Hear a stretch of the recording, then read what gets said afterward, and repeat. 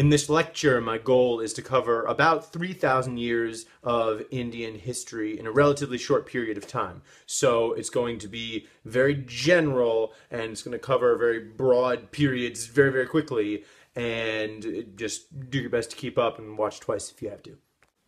First off, the land that we're talking about here is sometimes called the Indian subcontinent, sometimes called Southern Asia. The reason it's called the subcontinent is many gajillions of years ago, it used to be its own continent floating along in the ocean, and then it, sort of swam up north and smashed into Asia, and that's what caused the Himalayan mountains. So the Southern Asia, India, is the land south of the Himalayan mountains that were caused by the two continents smashing together. And because of those mountains, it's been a little bit separated from Asia and has a very distinct culture and distinct history that we'll discuss now.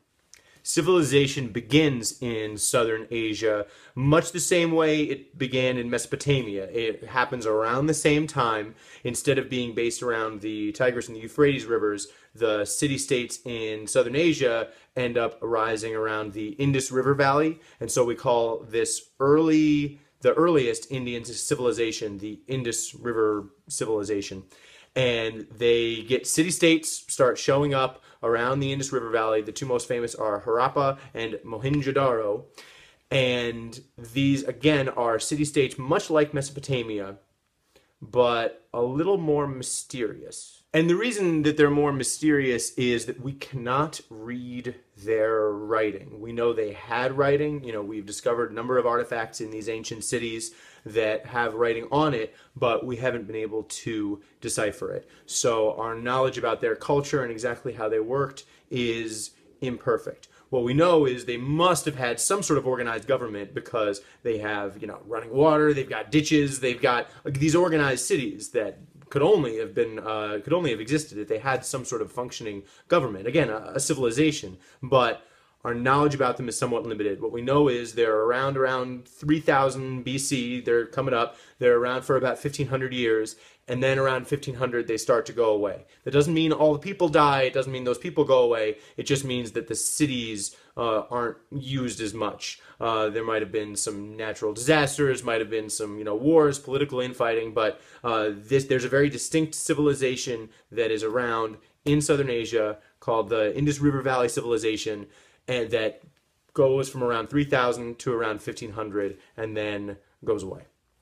Then around 1500 BC, the Aryans arrive in Southern Asia. And the Aryans is just our word for these nomadic people that came from Central Asia. They came down into Southern Asia and they brought with them a couple of distinct cultural elements that we know then became, infused with everyone who was already living in India. And those were, importantly, Sanskrit, which is a language that we can read. So now we can start, reading the literature and the things that are going on in the country. So now we can start understanding a lot more of the history and their own sort of political way of doing things, their own social structures. One of those is having a king called a Raja over a certain area. The Aryans come in, they're not sort of this unified political thing, they're like a people that, have cultural traits.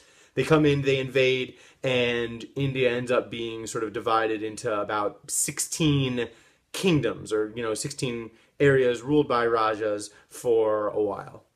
Another very important thing that the Aryans bring with them is the caste system. Again, this is their social structure. Their society is divided between the well-off and the not so well-off. There's nothing extraordinary about that. What was interesting about the Indian caste system is how rigid it was. You had priests at the top, and then you had warriors, then landowners, peasants, farmers, all the way down.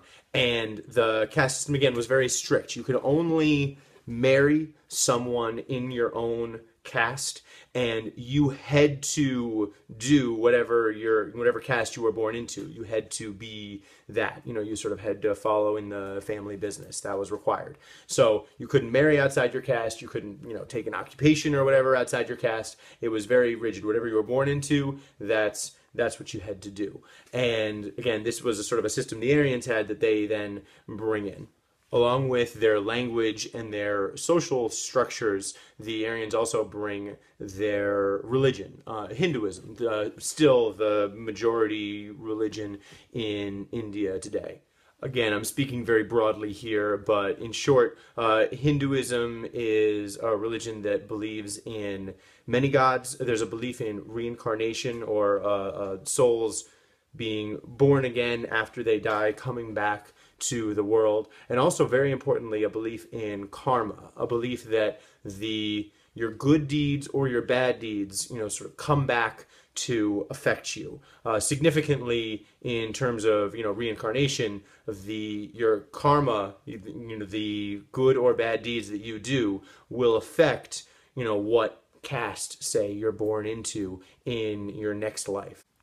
It's tough to say how old Hinduism is. The Aryans seem to be the ones to bring it to southern Asia, but again, the oldest records that we've got from them seems to have them, already practicing it. So it's one of those religions that goes so far back, it's sort of difficult, impossible to say, what the age of it is. That is not the case for Buddhism. Buddhism comes from India. The Buddha was a historical figure named Siddhartha, and he was a man who was born into wealth and privilege, who then, gave up all of his money to pursue philosophy, and the ideas he came up with became the basis for Buddhism.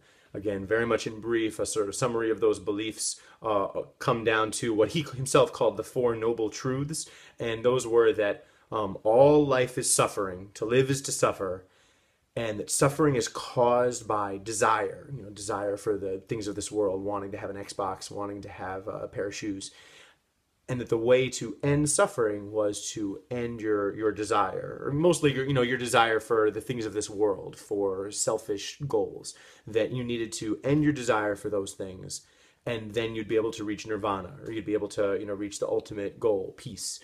And the way to do that was to follow the Eightfold Path. That was the fourth truth. The Eightfold Path, in a nutshell, you don't have to know every single one, is just to lead a moderate life, be very mindful, be respectful, be moderate and good. So that was his, prescription, that was his philosophy. In a nutshell, he had a lot more to say about a lot of things. He lived around the late 500s, early 400s, and the religion really starts taking off after his death and spreading.